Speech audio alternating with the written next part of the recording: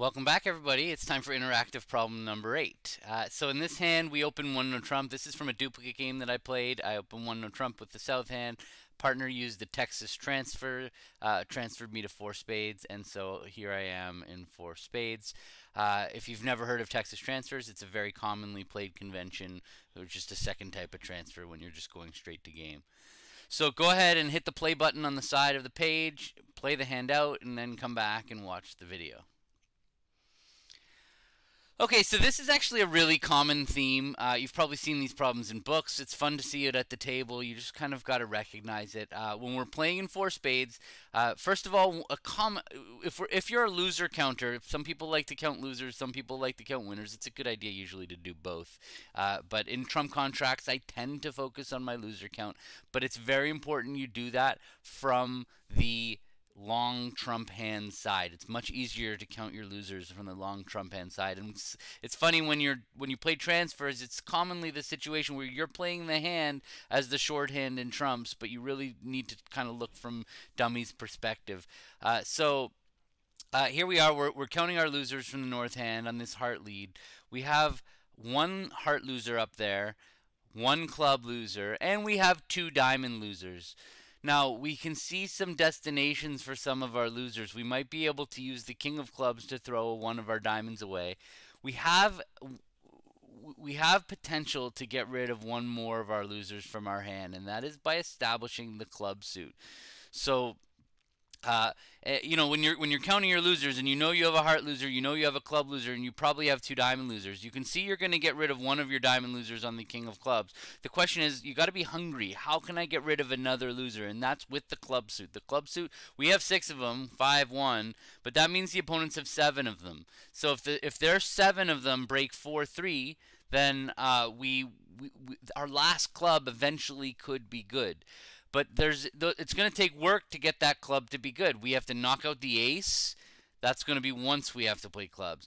Then we're going to have to trump a club. Then we're going to have to trump a second club. And then we're going to have to get back to dummy to enjoy the last club. So we're going to need to get to dummy a bunch of times. So the trick to this hand was entry management.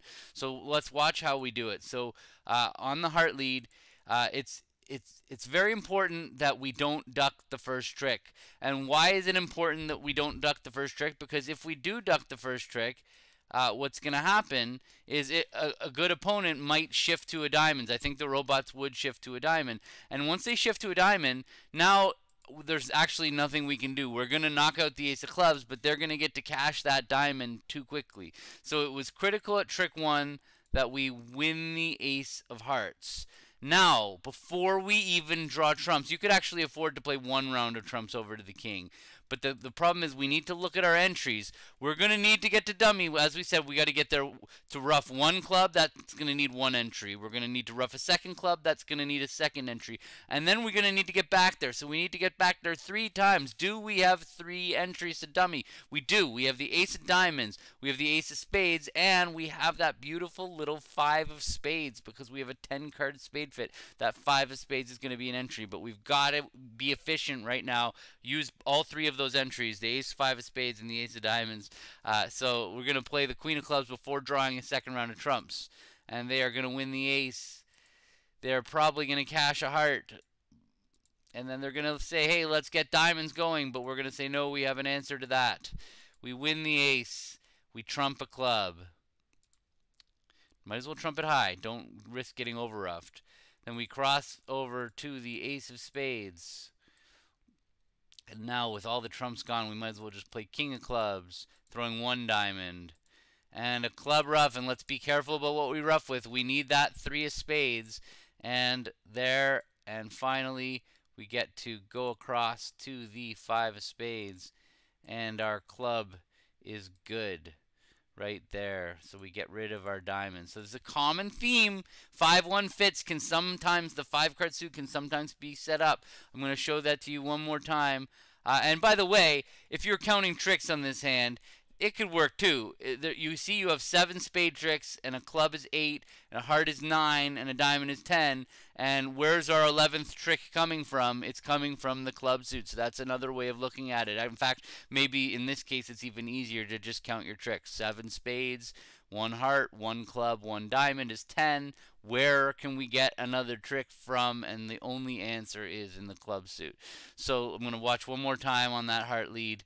You can see with the clubs wide open, it goes to the queen and ace. We play a spade over to our king. Might as well draw 1 trump. We play the queen of clubs out of our hand. They cash a heart. They shift to a diamond. We win. You can see that the clubs are splitting. So we go club, rough. We might as well rough high, not get over roughed. And then spade back to dummy's ace. We play king of clubs, throwing a diamond.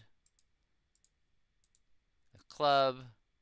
And trump with the 8 so that we keep that 3 of spades to come across to the 5 and get our 11th trick, or get rid of our extra loser.